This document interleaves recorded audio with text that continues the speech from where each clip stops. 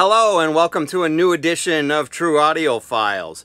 This is Jim Carter. Today I am going to do a sound quality shootout, and basically it's going to be for Lee Morgan's The Sidewinder. And the reason why I'm doing this is because Blue Note just released a classic vinyl series edition of it, which is this right here, and I wanted to get a sense for what it sounded like compared to what I have already, which I actually have a first pressing of it from, I think it was 1964, whatever year it came out. But and I thought it sounded very, very good, so I wanted to see how they compared, just because most of the Blue Note reissues that have been done have been nothing short of spectacular. And I don't have a lot of the most recent reissues as original early first pressing versions of them, so I wanted to do it with this one because it's one of my favorite jazz records. So I played both of them through. I will say, in all fairness though, I only checked out Gary's notebook to do a comparison, just because I could do a quick A-B back and forth without having to listen to the whole sides of the album. But I also will mention one of my disappointments was on the new classic vinyl series one. There is a pretty bad pressing error on the first side, where I've got a noticeable like staticky noise happening maybe 10 or 15 times on the left channel throughout the entire side of side one. So part of the other reason why I went with Gary's notebook on side two. And actually at the beginning of side two there was a decent amount of a whooshing type of a noise on side two as well. So I'm going to try to clean it again a little bit more thoroughly with my four-step process that I use instead of the typical one-step process that I use for new records, and maybe play it a couple times through to see if that gets those noises out. I'm not optimistic, but one can hope. So I played like I said, I played the classic vinyl series version all the way through on both sides. And besides the pressing issue that I was talking about, the one thing I did notice is I thought it sounded great. You know, there was decent separation of the instruments. There was a decent warmth to the sound.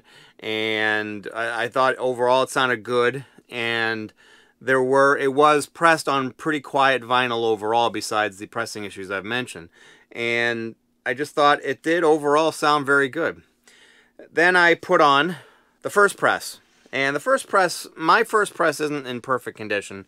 It's definitely got a little bit of noise to it, and I think I also probably want to run that through my four-step process. I think I may have, but I want to try to do it again just to see if I can get some more of the noise out. But it's mainly only noisy during the quiet sections of between tracks, so it's not too bad. But the one thing I noticed, especially on Gary's notebook, because that's the only track that I really did a quick, in detail A-B comparison to, is that although maybe not quite as warm sounding as the reissue, it still had a decent amount of punch to the bass. I actually, you know, if I had to make a complaint about the sound of the reissue in terms of the bass response and the warmth to it, is it came off a little bit boomy, but that could just be my system as well. So, and I usually really like a lot of bass, so my preference typically is for a little bit more bass. So, and the reissue definitely had that. Having said that, the other difference that I did notice is the original definitely had a more 3D, more space sound to it, more definition between the instruments, better separation of the instruments, like especially on the beginning. Well, throughout the whole track, but basically, you know, there's a ride cymbal, I believe it is, on the far right side, and then I believe it's the saxophone on the right side as well, and then the trumpet on the left. And one thing that I really noticed more so on the original is that you could definitely get a better sense of space between the cymbal and the saxophone, and the saxophone seemed to be a hair more left, and a hair more right and in front of the cymbal, as opposed to the cymbal being, you know, closer together on the sound. It seemed to be closer together on the reissue, and the cymbal also seemed to be a hair more inward and a little deeper on the reissue. I'm sorry, on the original than on the reissue. It's very, very subtle though. It's not something that's really easily picked up. And the other thing that I did notice, and it might just be because the bass may have been masking it a little bit, is the echo or reverb, especially on the saxophone. When I was listening to the saxophone at the first part of the song, I noticed the reverb a little bit better on the original in comparison to the reissue. And when I went back and listened to the reissue again, I noticed it more when I was listening for it more. But it was one of those things that I just kind of picked up on the original one, and that it was just more noticeable to me on the original compared to the reissue. But it's definitely there on the reissue. It seems to be buried a little bit more. And the other thing too is the definition between the bass guitar or upright bass and the piano too. They seem to be a better delineation between the two. You could really sense that difference between them and get a better separation on them. And again, that might be the bass, I don't know, but I did notice that it's very subtle.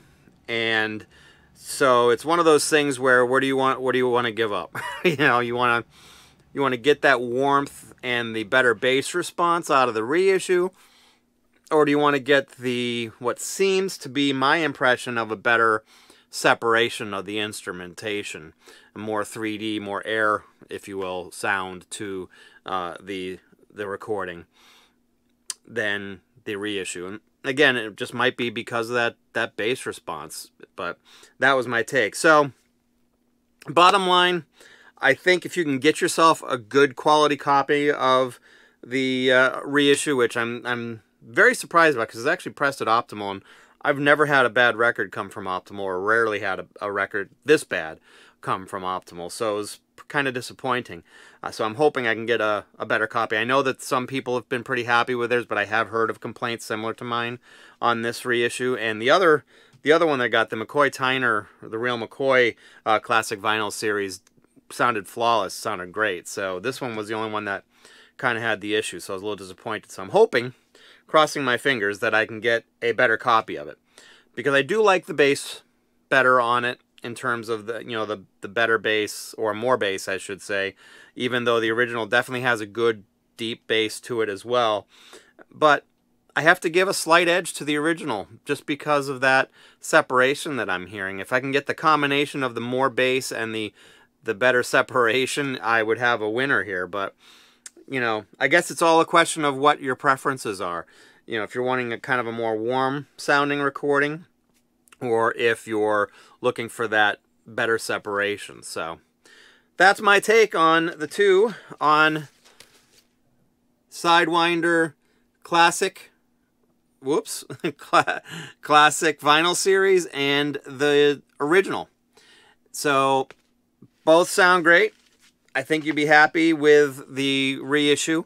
It's going to be significantly cheaper than the original, because I think the original is in the $60, $70 range, and probably more if you get one in a really good condition.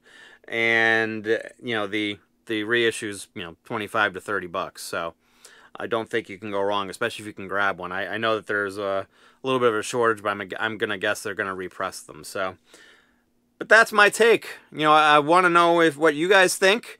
Have you compared the original pressing to the reissue, and what's your thoughts on it? I know I've seen a couple of videos out there. I know one that I've seen where they preferred the new one compared to the original. But I'd love to get your take. If you could make some comments in the comments section, that would be awesome. And if you liked this video, please hit that like button. If you want to see more of my videos, please subscribe to my channel. And when you want to know when my new videos come out, hit that alert bell so you know when my video comes out every month, or every week. Every month.